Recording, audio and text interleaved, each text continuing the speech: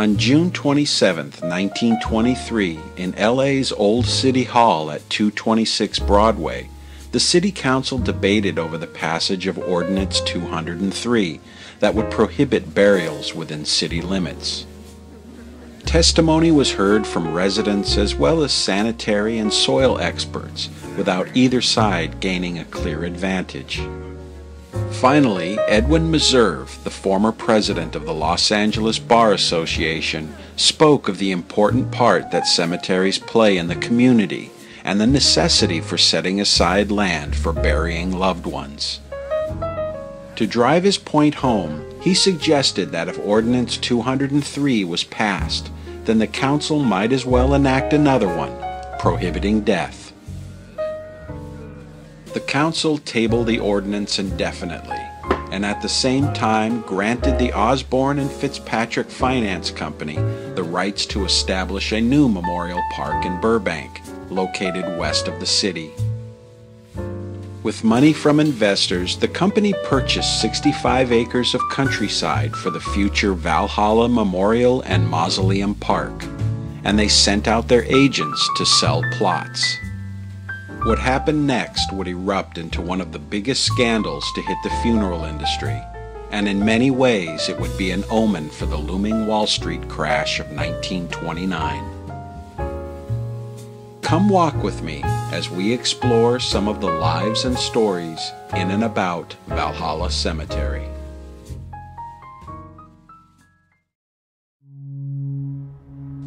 When the planners of Valhalla Cemetery laid out the grounds back in the mid-1920s, they went with the popular Memorial Park design that did away with their traditional upright headstones.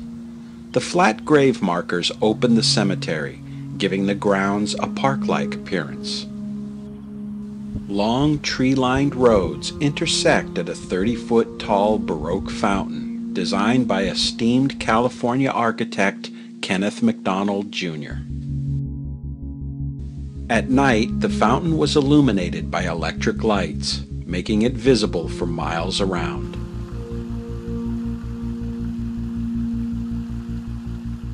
Being located near the entertainment centers of Burbank and Hollywood, Valhalla became the final resting place for many of the industry stars. If you should stop by the Veterans Memorial, you will be only a few steps away from Joe DeRita, a longtime burlesque comedian who also starred in a series of short films produced by Columbia. Mother! How are you, sis? Hello, Chester. Hello. Hello, Hortense. Oh, folks, meet my husband.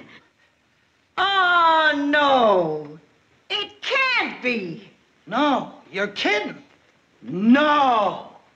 It must have been love at first sight, and she forgot to take a second look.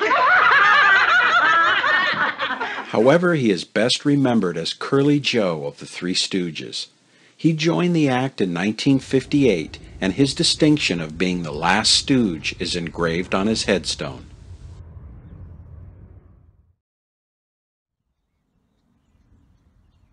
Barton McLean had a long film career, usually playing the heavy in classics like G-Men, The Maltese Falcon, and The Treasure of the Sierra Madre. But to most people, he will always be remembered as the weary General Peterson on I Dream of Jeannie. Control the weather. Can you? No, sir, I can't. Sergeant Roberts. I said I'd handle this. Yes, General. Sergeant Roberts, do you...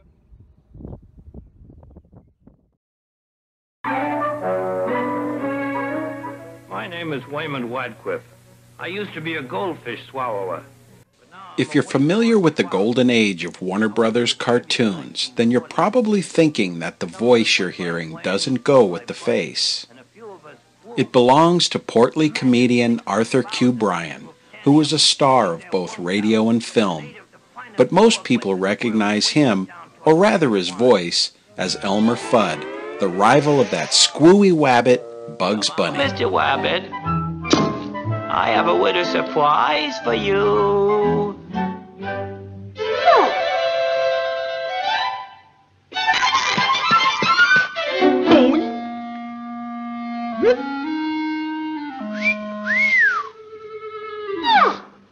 Don't laugh. I'll bet plenty of you men wear one of these. Working alongside Warner's preeminent voice actor Mel Blanc, Bryan created the perfect comic foil that still gives the world a wad of waffs. I mean a lot of laughs. Eureka! Gold at last! Eureka! Gold at last! A memorial to the Freemasons stands in the part of the cemetery called the Masonic Garden. Nearby is the Garden of Hope, where rests not only a brother Mason, but an underrated comic genius who made getting laughs look easy. He is my personal favorite, Oliver Norval Hardy.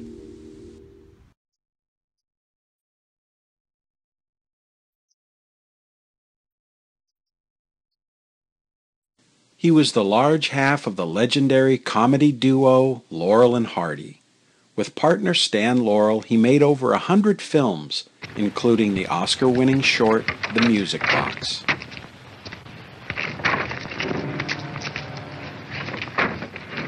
Just a moment. This requires a little thought.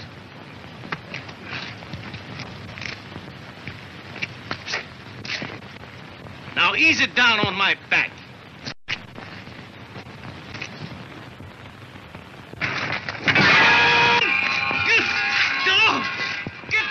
The Music Box is packed with many hilarious stunts, and most of them involve some terrible calamity befalling poor Ollie.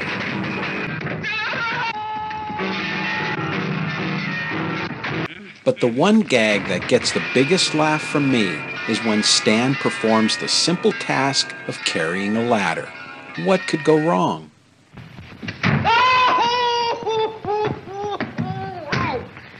Why don't you watch what you're doing? Oh. Oliver Hardy's grave is attended regularly by adoring fans who come here from all over the world, proving that laughter is both timeless and universal.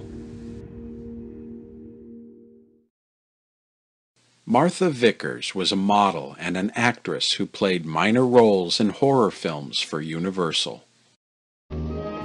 Later, Warner Brothers bought her contract, and in 1946 she co-starred with Humphrey Bogart and Lauren Bacall in The Big Sleep.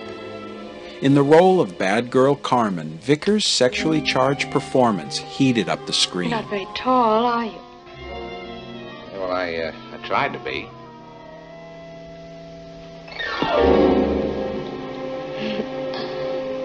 You're cute.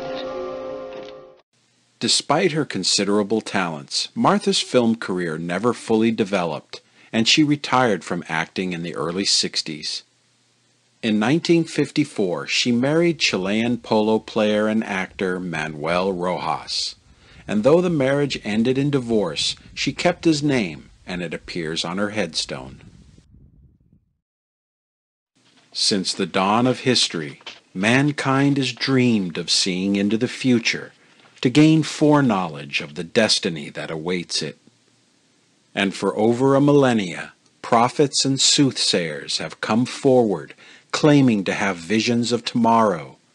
Most were frauds, but in the middle of the last century, a clairvoyant appeared whose auguries were proven to be 87% accurate. Somewhere between Nostradamus and Miss Cleo, you will find Charles Criswell King. His fantastic prognostications came to the fore in the Los Angeles-based television program Criswell Predicts.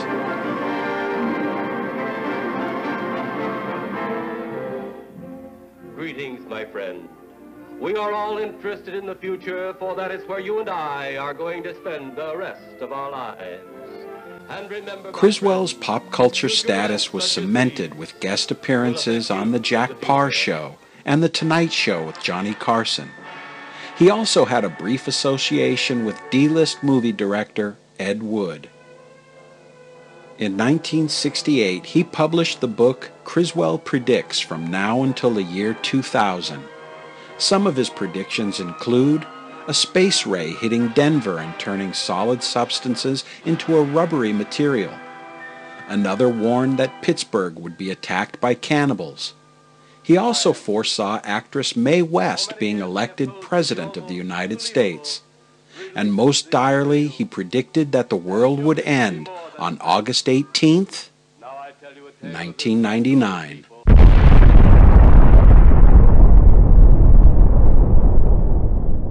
Well, after all, he was only 87% accurate. On Memorial Day 1930, Valhalla got a new neighbor with the opening of United Airport. It was the second airport to serve the greater Los Angeles area and was also the largest until LAX opened in 1946. The airport was also the headquarters of Lockheed Aircraft Company.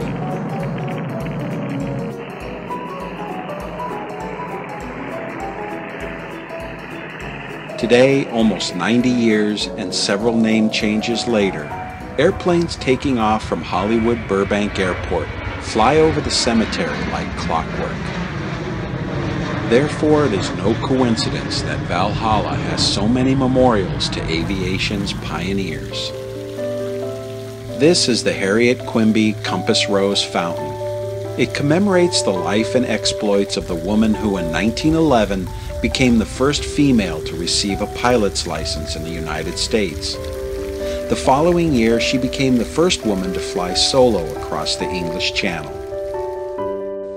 A little over 2 months later, Quimby was killed when she and a passenger were thrown from their airplane after encountering severe turbulence. It happened in the days when seat belts and harnesses were not in common use. Though her life was brief, she was nonetheless an inspiration for women to become pilots.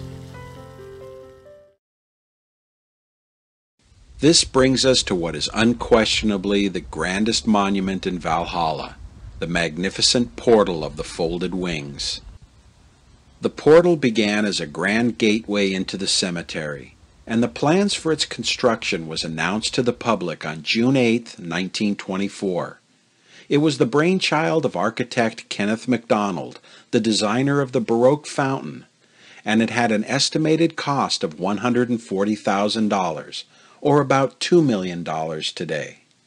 And to look upon its exquisite decorations, you can see that every penny was well spent.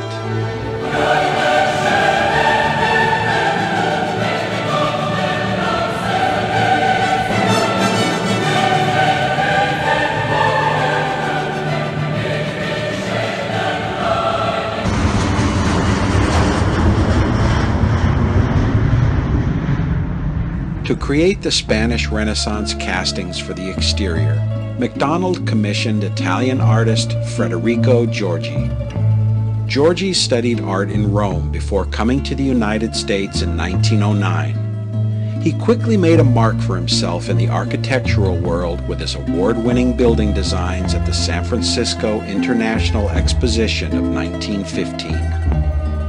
He was also a popular set designer in Hollywood, where he most notably created the massive animal sculptures seen in D.W. Griffith's 1917 epic, Intolerance. Of Giorgi's many public works, one gets the sense that the Valhalla portal held a special significance with the artist, especially when you consider that upon his death in 1963, he was buried within a few feet of his creation.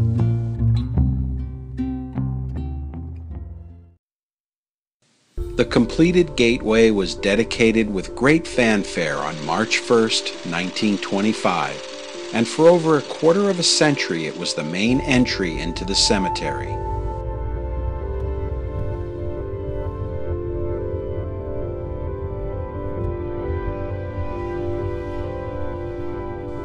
Then on December 17, 1953, on the 50th anniversary of the Wright brothers' first powered flight at Kitty Hawk, the gateway was closed to traffic forever and dedicated as a shrine to the pioneers of aviation. Renamed the Portal of the Folded Wings, it became the resting place for the cremated remains of more than 30 men and women who rode upon the wind.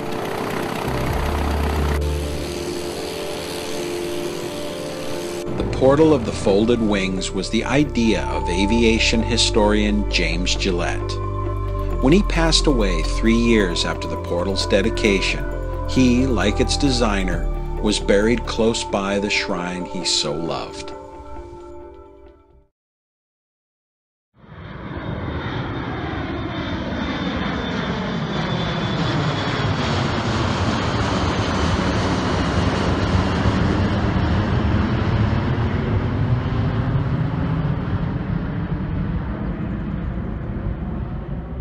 Many of the persons inurned within the shrine stretch back to the very beginning of powered flight, like the highly skilled mechanic Charlie Taylor.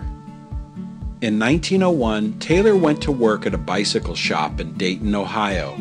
However, the first project his new employers, Orville and Wilbur Wright, gave to him was the construction of a wind tunnel to test the aerodynamics of the gliders they were building. When the Wright brothers moved on from gliders to powered flight, they turned to Charlie to build them an engine. By February 1903, the lightweight four-cylinder engine he designed produced 12 horsepower at 1,000 revolutions per minute, more than the brothers would need. 10 months later at Kitty Hawk, North Carolina, the Wright Flyer, with Orville at the controls, lifted into the air and flew 120 feet. The brothers made 3 more flights that day. The fourth and final flight traveled a distance of 852 feet in just under a minute. It was a very modest beginning, but on that day a new age began, one that would, within a human's lifespan, see men walk on the moon. And it all started with Charlie Taylor's motor.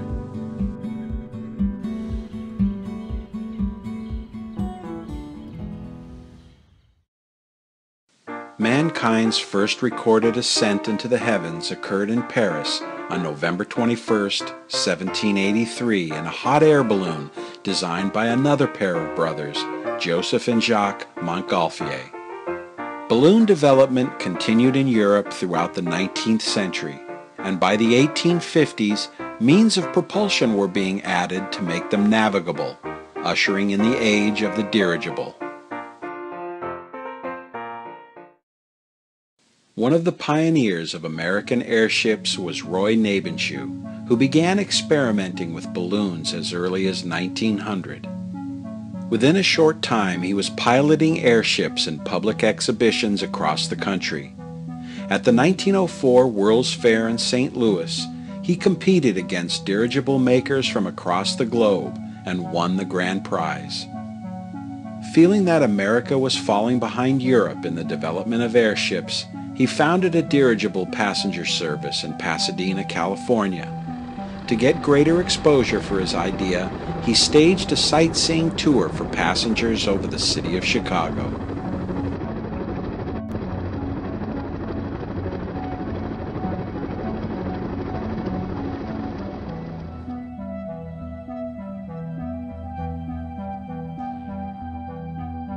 Roy Nabenschuh was also a gifted promoter, and as the public's interest leaned more towards heavier-than-air flight, he convinced the Wright brothers to organize a team to demonstrate their airplanes to the public.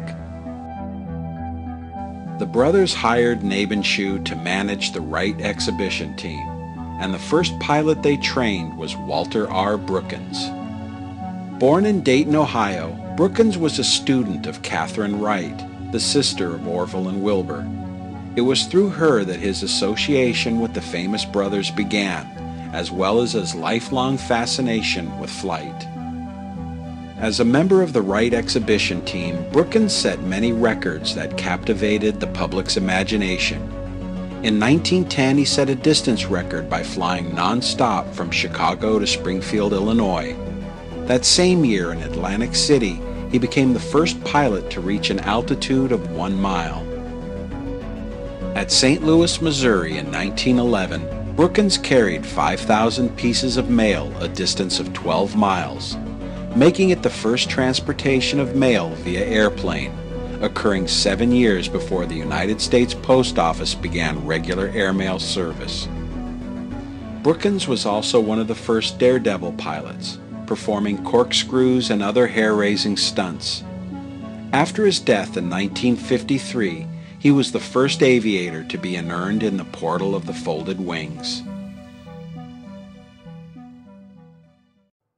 John Moisant had one of the busiest and shortest careers in aviation history.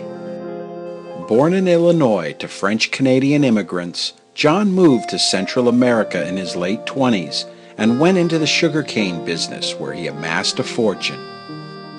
His interest in aviation began in 1909, and he traveled to France to take flying lessons at the Blériot School. Soon after getting his pilot's license, Moisant flew across the English Channel, bringing along his mechanic and pet cat Fifi. This made him the first pilot to carry a passenger from England to France. He was also an innovator in aircraft design, building the first airplane with an all-metal skin. He formed the Moisant International Aviators and performed aerial demonstrations across the United States. After a flight by the Statue of Liberty in September 1910, he narrowly escaped death at a crash at Belmont Park in New York. Then at an air meet near New Orleans on New Year's Eve of the same year, Moisant's life and career came to a tragic end when he was ejected from his aircraft by turbulence. He had been a pilot for little more than a year. His body was interred at Metairie Cemetery in Louisiana before being removed to the portal of the folded wings. John Moisant wasn't the only member of his family to become a flyer. His brother Alfred operated the Moisant Aviation School in Long Island, New York. Among the school's students were his sister Matilda and her friend Harriet Quimby. Matilda was the second woman to be issued a pilot's license in the United States. She gave the honor of being first to Harriet to help promote her journalism career. Like her brother, Matilda put on aerial exhibitions and even set a women's altitude record of 1,200 feet. She survived many near-death crashes, but after the loss of Harriet Quimby in 1912, she made the decision to quit exhibition flying.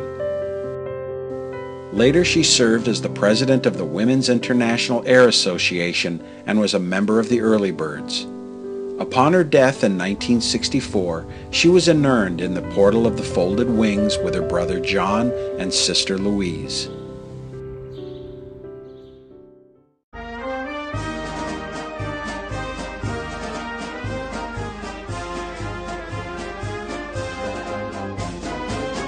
In the 1920s, when aviation headlines were dominated by men, there were a few women whose accomplishments were too remarkable to ignore. One such aviatrix was Amelia Earhart, and the other was Bobby Trout. In 1929, only a few months after getting her license, Bobby began a series of record-breaking endurance flights for women. Her longest solo flight lasted 17 hours and 24 minutes, and was also the first all-night flight by a woman. Later that year, she teamed with rival endurance pilot Eleanor Smith and set an in-flight record of 42 hours, which also included the first aerial refueling operation performed by a woman. Bobby then went on to set an altitude record for a light-class aircraft of 15,200 feet. Also in 1929, she participated in the first women's transcontinental air race. 2 years later, she broke another endurance record with pilot Edna Mae Cooper when they stayed aloft for nearly 123 hours. Throughout her long, remarkable life, Bobby Trout advanced ways to use aviation to help those in need. With colorful aviatrix Pancho Barnes, she formed the Women's Air Reserve, a transport service that flew supplies and personnel into remote disaster areas. Bobby's timeless influence on other women was evident in 1995, when Eileen Collins became the first female to pilot the space shuttle. She brought 2 items with her into space. One was Amelia Earhart's flying scarf, and the other was Bobby Trout's pilot's license, bearing the signature of Orville Wright.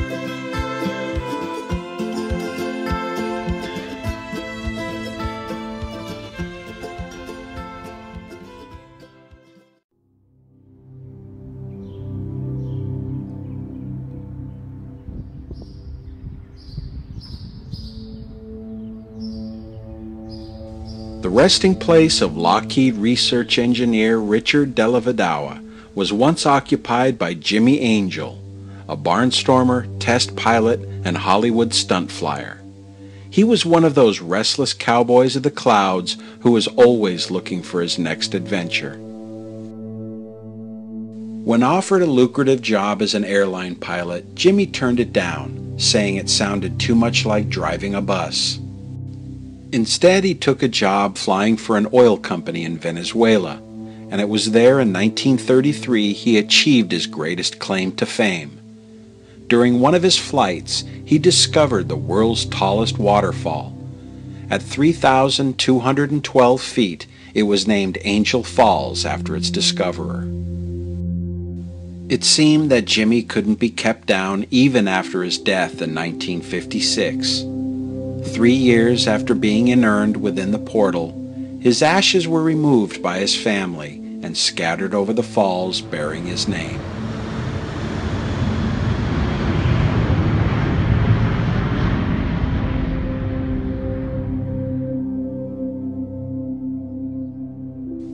The walls of the portal of the Folded Wings are decorated with memorial cenotaphs to many distinguished flyers.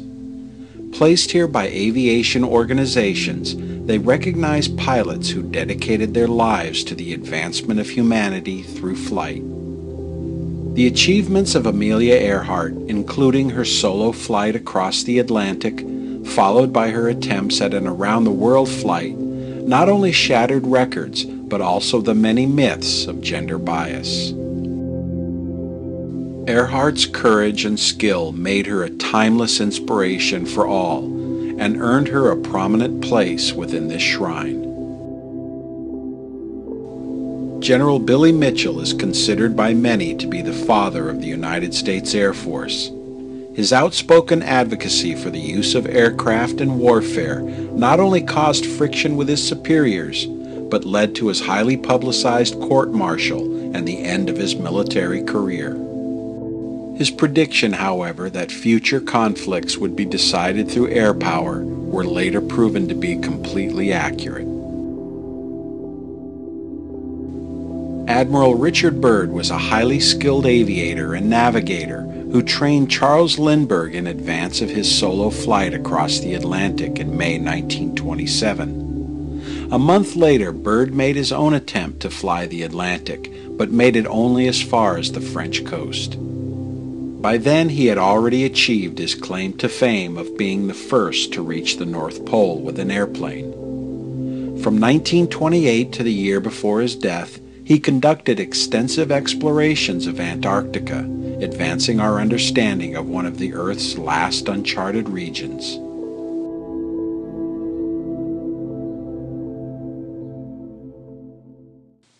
Richard Byrd's co-pilot on the 1927 transatlantic flight was Bertrand Blanchard Acosta. He was known as the bad boy of the air for performing reckless stunts that got him in trouble with the authorities. This might be the reason for the persistent rumor that during the transatlantic flight, Byrd hit him over the head with a fire extinguisher to keep him from getting drunk. Although he had a penchant for being a hellraiser, Bertrand Acosta was a brilliant pilot and engineer, and he rests here in the portal among his peers.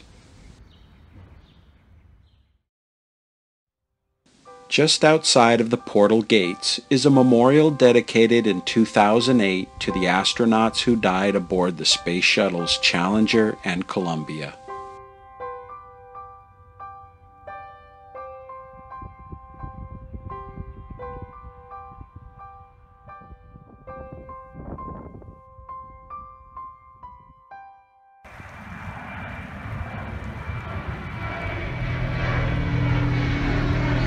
Countless times each day, airplanes of all types, both large and small, fly over this portal. Those pilots who know of its significance might look down at it as a token of good luck for the journey that lies ahead. But for some pilots who found themselves in distress, it has also been a scene of tragedy. Like Charles DeWitt, who in April 1940 was killed while attempting an emergency landing in the cemetery. Then, in the early morning hours of July 18, 1969, the portal became a symbol of tragic irony for one pilot and 2 passengers. As soon as pilot Charles Burns lifted his Piper Navajo into the air at 6:27 a.m., it began experiencing engine trouble. According to an eyewitness, on the airplane's initial climb, the engines were backfiring and trailing black smoke. The pilot seemed to be attempting a return to the field when he clipped a treetop, sending the twin-engine Piper crashing into the concrete dome of the portal.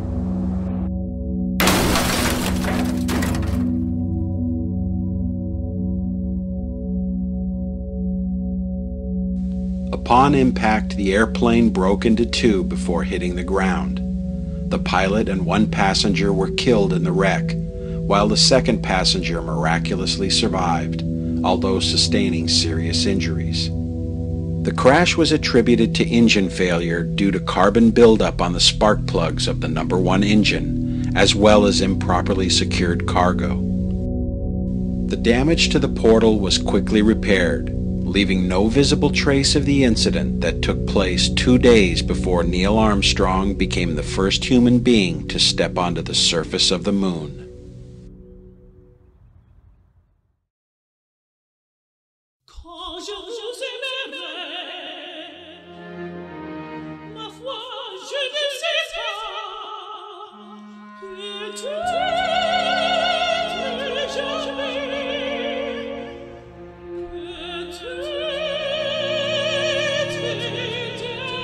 On a warm Sunday afternoon on March 1st, 1925, crowds gathered in the San Fernando Valley to hear opera star Alice Gentle sing at a free concert given to celebrate the opening of Valhalla's $140,000 marble portal.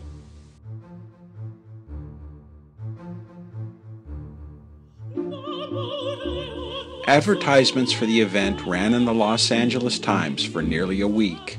They featured a program of the day's entertainment and gave directions on how to reach the remote location. There was also a conspicuous disclaimer stating that the Osborne and Fitzpatrick Company, owners of Valhalla Cemetery, had nothing to sell, and that they simply desired to show the public the great strides that had been made in the property's development.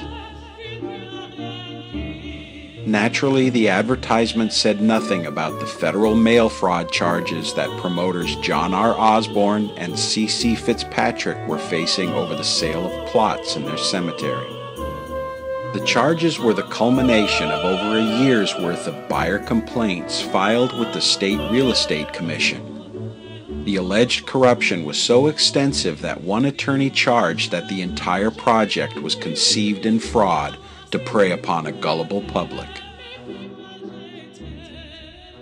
It's difficult to say whether the Valhalla project began solely as a scheme to defraud the public or if it just turned into one. But once Osborne and Fitzpatrick's company was granted permission to build their cemetery, they started hiring an army of salesmen to sell lots in their 65-acre tract. They were all carefully trained on how to represent those lots and to whom they should push them. The preferred clients were the elderly and uneducated investors. The salesmen were instructed to tell their clients that LA cemeteries were at capacity and that the city was not permitting new cemeteries to be built.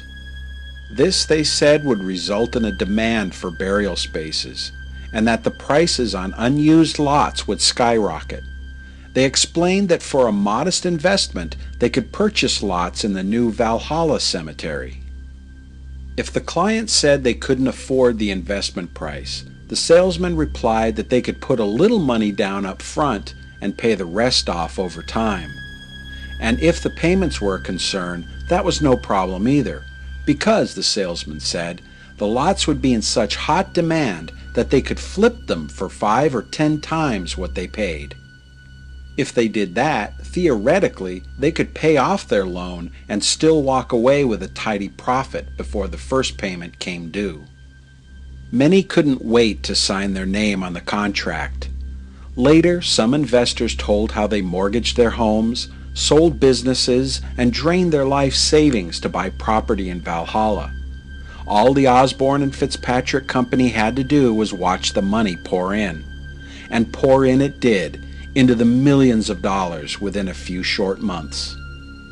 But the party didn't last for long, as it quickly became evident to the investors that the promise of quickly flipping their holdings was an empty one. They realized that they'd been lied to about LA cemeteries being filled up. A study conducted at the time confirmed that there was enough space available within the city for over 1 million burials. Furthermore, multiple buyers came forward holding deeds for the same plots. Others learned that their spaces were located under roads, ponds, and even the Great Portal itself. Meanwhile, many investors who had dreams of profiting from their lots found themselves going broke and falling behind on their payments. By the beginning of 1924, they began to organize and drafted a letter to the Real Estate Commission asking for help.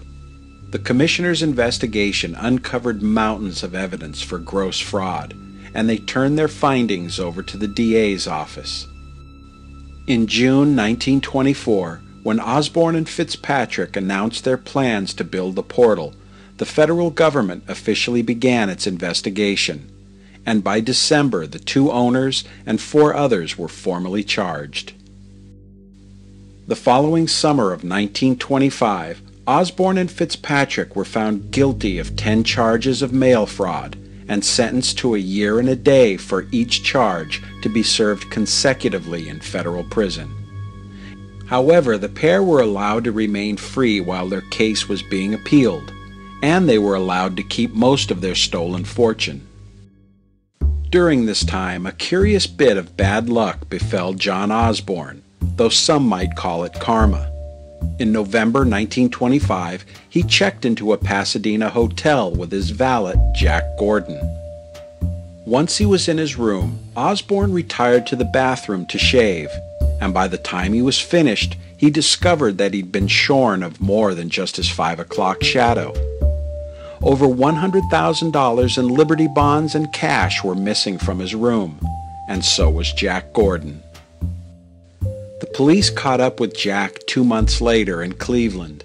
Only he wasn't Jack Gordon. His real name was Harold J. Whitaker, and not surprisingly, he was a wanted criminal. He and his girlfriend had been busy spending Osborne's money on cars and furs. Whitaker was brought back to L.A. and locked up in the city jail on Valentine's Day. But he didn't stay for long. On March 3rd, he and 3 other cons escaped from their 10th floor jail cell and calmly walked out the front door of the brand new Hall of Justice. Osborne and Fitzpatrick remained free on appeal for nearly 2 years when, in June 1927, the United States Supreme Court refused to hear their case. They were sent to the federal pen in Leavenworth, Kansas to begin their 10-year sentences.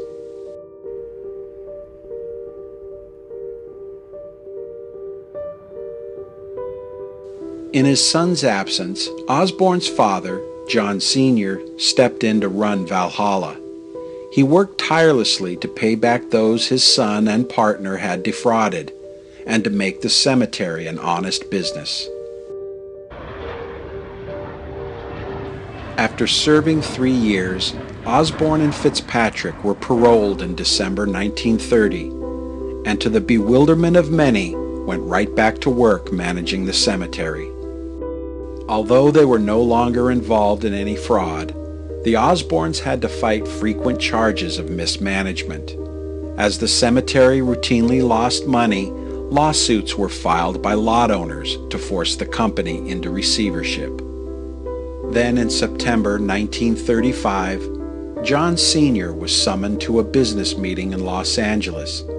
As he sat behind the wheel of his car parked in the driveway of his Burbank home, he fired 2 bullets into his chest. Perhaps he sensed the end was in sight and could no longer face it. A few days later, he was buried in the cemetery he tried so hard to keep.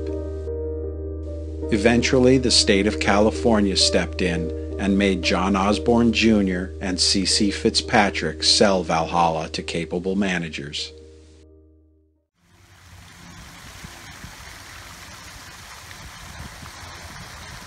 The story of what happened next is murkier than the water in the Baroque fountain. C.C. Fitzpatrick vanishes like a ghost from the pages of history. John Osborne opened a gambling parlor in West Hollywood and became a bookie. He briefly made headlines in the early 40s when he was the star witness in the trial of a deputy sheriff he was paying protection money to. And in case you're wondering what became of Osborne's former valet and escaped con Harold J. Whitaker, aka Jack Gordon, after undergoing plastic surgery to change his appearance, he was captured in New York when a jilted lover turned him in. In 1927, he was incarcerated at Sing Sing Prison under the Balmes Law, New York's version of 3 strikes and you're out. He was scheduled to return to L.A. in 1947 to answer charges. However, there is no record that he ever did.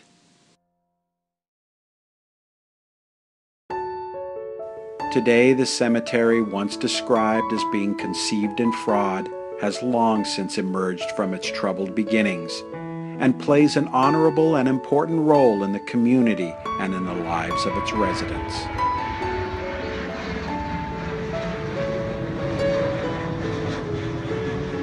All that disturbs the peace here now is the periodic roar of jet engines. In the lull between flyovers, peace returns and keeps well the secrets of Valhalla.